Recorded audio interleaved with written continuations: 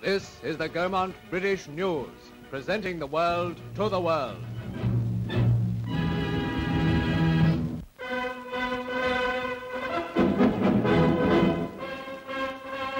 London gave one of its warmest welcomes to Field Marshal Viscount Alexander when he drove in state, accompanied by his wife, to receive the freedom of the city. In a special place of honour were Lord Alexander's two children, Rose and Brian, enjoying every minute of the excitement. Specially chosen as a guard of honour, the Cadet Battalion of the Honourable Artillery Company represented their seniors of London Territorials. Inside Guildhall, the Lord Mayor was busy receiving distinguished guests, including Mr Anthony Ident.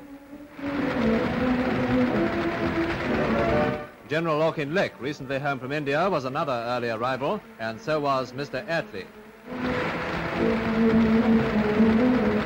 Finally, amid tremendous applause from the city fathers, came the guest of honour.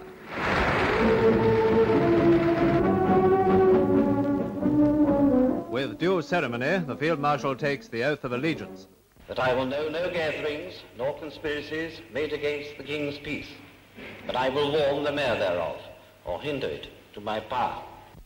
The Book of Fame is signed, and the new member officially welcomed. It is my proud privilege to offer you the right hand of fellowship and to greet you as a citizen and grocer. Presenting a token sword of honour, the Lord Mayor explains that the real sword is still in the hands of the craftsman. More rounds of applause as the new freeman takes his place at the rostrum. In the fighting days, it was easier. Our enemies were tangible, they were visible. But today there are invisible foes still with us. And I call them fear, fatigue, selfishness, laziness, and pessimism.